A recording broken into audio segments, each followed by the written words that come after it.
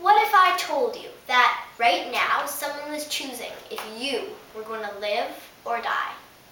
What if I told you that this choice wasn't based on what you could or couldn't do, what you've done in the past, or what you would do in the future? And what if I told you you could do nothing about it? Fellow students and teachers, thousands of children are right now in that very situation. Someone is choosing, without even knowing them, whether they are going to live or die. That someone is their mother, and that choice is abortion. Every day, 115,000 children are dying through abortion.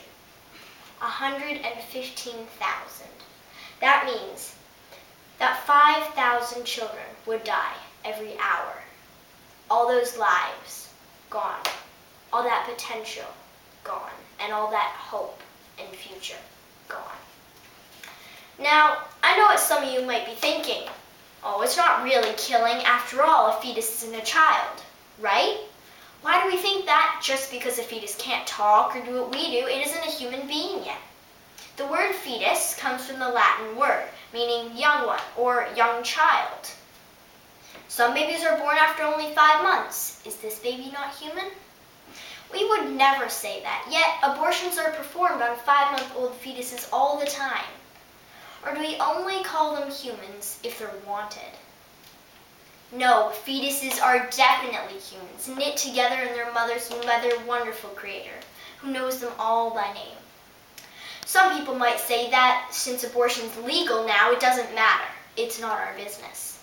But if an action is unjust, it needs to be illegal, and it has to be our business. And this particular law has a huge impact on our society. In 1997, over 1 million abortions took place just in the U.S. And just last year, over 42 million abortions happened worldwide. I'd say that's a huge impact. I know some people say that the mother has a right to abort. After all, her life is dramatically impacted by having a baby. But I'm asking you to think about the child's rights that were never given to it. No matter what rights the mother has, it doesn't mean we can deny the rights of the fetus. Talking about the mother's choice, the mother may have had a choice not to have unprotected sex in the first place. We must remember that with our rights and our choices come responsibilities, and we can't take someone else's rights away to avoid our responsibilities. At this point, I imagine the age-old question arises. What if the mother didn't choose to have sex? What if she was raped? But let's look at the facts for the U.S. as an example. Only 1% of all American abortions are hard case categories. This includes rape, incest, and the life of the mother being in danger. 1%.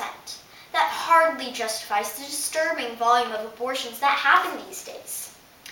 And who's to say abortion's the easy way out? I don't think people understand the effects of abortion on a woman.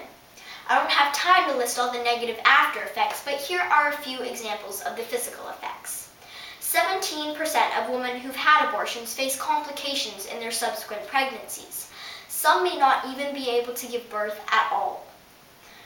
They are also at a greater risk of developing breast cancer if they have an abortion. But perhaps the worst effects are the emotional ones.